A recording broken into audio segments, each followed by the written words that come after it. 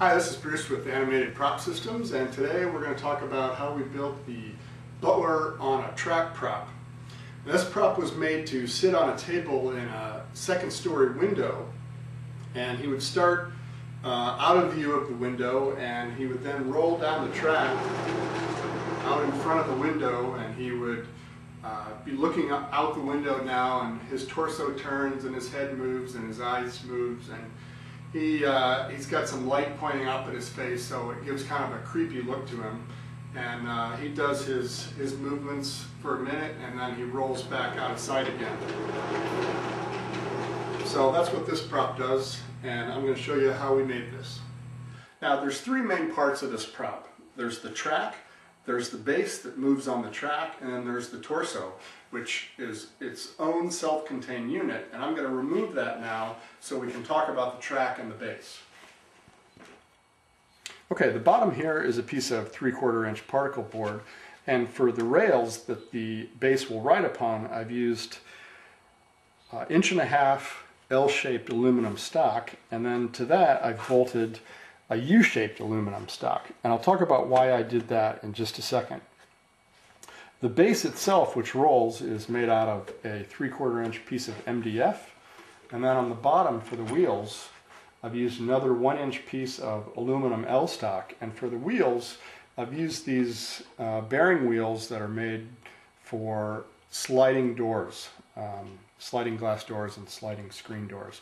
And these wheels have a little slot on them, and they just ride right on top of this aluminum stock.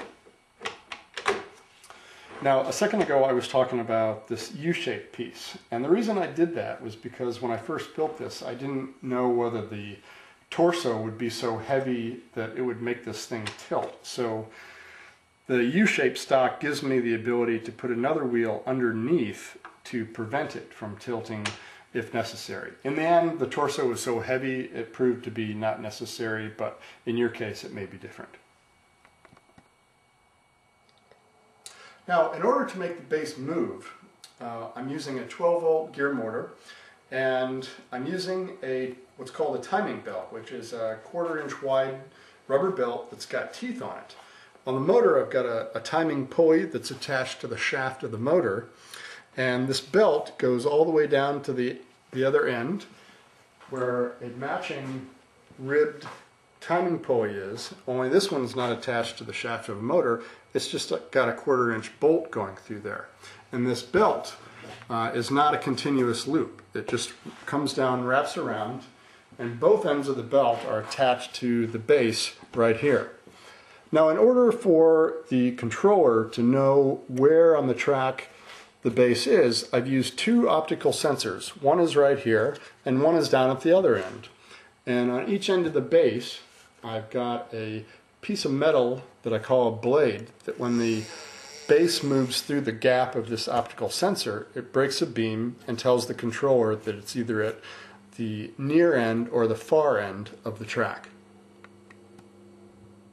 This is a picture of the type of optical switch I used, which are also called photo interrupters or slot switches or gap switches. One side of the sensor has an LED that shoots a beam of light to the other side, which is a transistor switch. When the gap is clear, the switch is on, and when the beam is broken, the switch turns off. The switch I used was an Optec OPB 811W55, which has a gap of about 3/8 of an inch. There's lots of different versions of this type of switch, but they all work about the same, and you can get them online from places like Jameco or Mauser or DigiKey for somewhere between $2 and $4.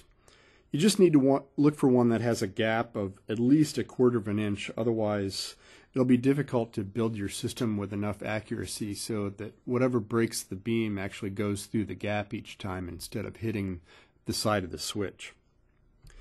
Electrically, this is what the sensor looks like. You have an LED on the left and the photo transistor on the right. This is identical to how a normal NPN transistor works, except that instead of a signal tied directly to the base of the transistor, you've got an LED acting as the signal into the base. In order to use this sensor, I tied the anode of the LED to 5 volts through a 180 ohm resistor, and I tied the cathode to ground. On the transistor side, I tied the collector up to 5 volts through a 22K ohm resistor and tied the emitter to ground. The signal out pin is tied directly to the collector, and when the gap in the sensor is clear, the transistor is on and the signal will be pulled down to about 0 volts. And when the gap is blocked, the transistor will be off and the output will be pulled up to about 5 volts. The controller for this prop, for the base, is based on Arduino. There's 3 parts to this. There's the Arduino Uno board, there's the motor controller board, which is made by Pololu, and this is specifically designed for the Arduino board, and then this is just a plain shield that I got from SparkFun that I used to attach the 2 sensors to. So I'll go ahead and put this back together.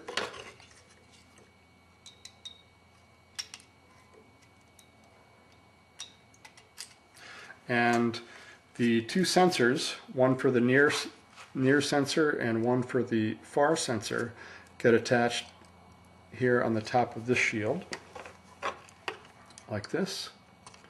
I've got 9 volts that goes to the Arduino board, and then I've got a separate power connector for the DC gear motor, which is 12 volts, and I forgot to mention that it's 152 RPM, and that gets 12 volts. So once I power this up, the Arduino will move the base down to this end until this sensor is broken, and then it'll wait there for a little while, and then it'll move it to the far end until that sensor is triggered, and it'll wait for the torso to do all its movements, and then it'll move it back to this end, and it'll just complete that loop over and over again. So that's all this thing does, is run an endless loop of moving it to one end, stopping, move it to the other end, and stopping. When it's at the far end, the torso will do all its movements, and I'll talk about that in part 2 of this video. Now, if you're interested in the code I wrote for the Arduino to control the DC motor for the base, I'll give you a link at the end of this video so you can get the code. Okay, now I've reassembled the entire system and put the belt back on the base. So now I'm going to turn on the Arduino, and the first thing it's going to do is move the cart down to this end until it gets to this sensor, and then it's going to slow down and stop.